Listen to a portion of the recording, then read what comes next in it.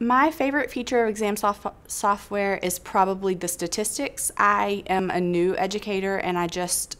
not even 2 years ago, took my evaluation course in grad school where I learned about all of those statistics. So it was really amazing to me to walk into a program that I just learned what all of that stuff meant, and then I had the data at my hands. So I understand what a point by serial is, and I understand upper and lower index, and it makes me not only look at a question to say should I nullify it or not, but I get to make every question the best question it can be every test, because I even go in and know, well, this answer choice, no one selected it, so I need to beef it up a little bit. And so I think it really truly makes me a better teacher to have that statistical data, because I can make the test as best I can as close to what they're going to see on NCLEX.